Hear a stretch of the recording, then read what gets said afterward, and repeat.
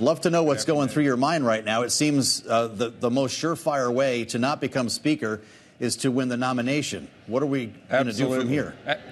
Absolutely. You know, the religious belt, the sealess, which as monks used to wear, that was kind of a self-torture advice. I think I have mine strapped on pretty well. Go into the Republican caucus, and kind of that's what it's about. You know, sadly enough, we've gone through many individuals. I did not personally think McCarthy needed to be taken out.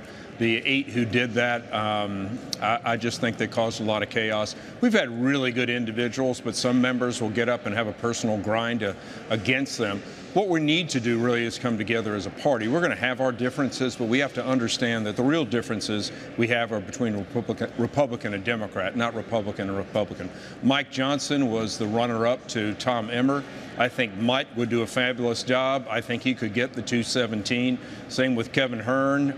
Those two individuals, I think, let's just say it's kind of insane to say, but they wouldn't have as many people against them as what we've had before. We need to be a caucus that says we start from yes and perhaps move to no, rather than no and move up to yes.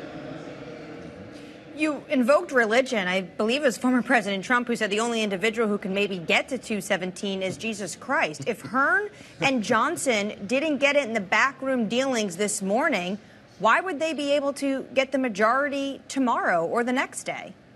Well, I think they're individuals. A lot of the heretofore individuals have had personal, done things in the past that somebody didn't like, or they were too radical in one regard, or vice versa, and any of those things. And I think Mike Johnson and Kevin Hern are very well liked across the conference. I don't think any of these individuals have taken votes that some people may have had a problem with, or a particular stance that somebody had a problem with. I see them as being people who really come out of this unscathed, or actually come into the battle unscathed, and perhaps can finally get consensus so that we can take it to the floor. I'm looking at your tweet of Sunday, Congressman, when you wrote with sirens on X. We now have almost as many candidates for Speaker of the House as Taylor Swift has had boyfriends. Where are we now, Congressman? How many do we have now, and will it take Democrats to close the deal on this? I know this was discussed earlier with Tom Emmer. It's still being discussed with Patrick McHenry. If we start creeping up on a government shutdown, do the two parties need to work together? Well, I don't think we'll get to that point. And the debate right now, I literally stepped out of conference because of some of the debate was going on, is whether to go back into restart, have a full forum again, or just to kind of have a mini forum of those individuals who were there today. The other individuals, in my opinion, have come to the part where they've been nominated, but we're not able to get to the votes. I don't personally think we need to start that monkey all over again. I would put the ones that today got voted out and see if we can move forward on those individuals. Congressman, at what point do you just give pro tem Patrick McHenry the tools he needs to start legislating again? This is not going down well with Americans across the board. 21 days, there's paralysis on the House of Representatives floor. Yeah. Well, part of that time, to be factual, Anne-Marie, is the fact we were in recess. So none of this would be occurring while we'd be in recess. That said, this is absolutely frustrating it to the nth degree. Patrick Henry honestly does not want those powers, but they may be at some point forced upon him.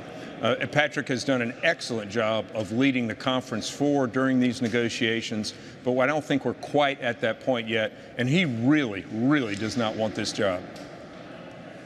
Well, that seems to actually be a qualifier in the world that we're in here. Right. Congressman, can you give us a sense what's going to happen for the rest of the day? Will there be another Republican conference meeting, and what will be the tenor of that meeting? We're hearing reports of people yelling at each other, using swear words, yelling at Matt Gaetz to sit down. What's going to happen tonight? Well, I don't recall that Matt Gaetz got scolded today, but that may just be a matter of the day. You think about how all this began. It was really with Matt's personal vendetta against McCarthy. This is what we're debating literally at this very moment. Do we go back into another forum today? I'll stay there. I'm a surgeon. I'll stay up all night. I don't care. I'd rather have the break of dawn that we come out with a consensus candidate that can come to the floor and get 217. We'll have to see what in the next hour or two the process is going to be. And what's the possibility of potentially putting someone out there that can get Democratic votes? I don't think we're at that point yet, and it's hard to sell that to the American public. 21 days, we're not there yet?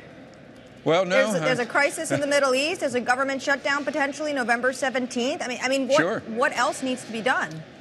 Well, the crisis in the Middle East is being handled at this point by the president and our military. Nothing in the House at this point, short of a censure and a resolution to support Israel, has been vacated. That said, there's an absolute urgency to get this done and actually get back to passing appropriations bills, getting back to appropriating money where it needs to be for the country. But again, we have some folks that are begin at no, and want to move, and we're trying to get them to move to yes. But that's a hard hill to climb for some of these individuals.